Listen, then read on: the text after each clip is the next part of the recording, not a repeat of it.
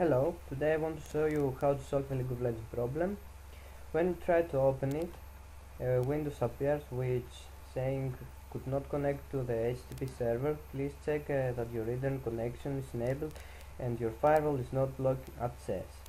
Let me show you step by step. I got the computer in Russian language, but there is no problem. Just pay attention when I click, where I click.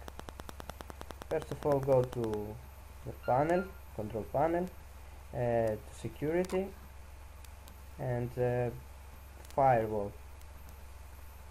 Click change settings and then click here. I got it already.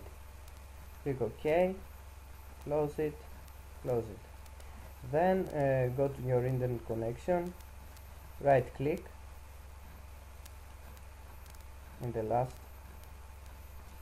then go to the next to last here.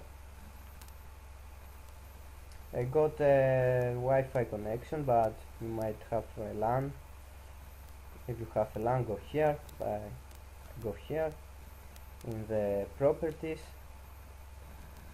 and then go to the TCP/IP protocol 4, click on it, and here we will use the public DNS server of Google.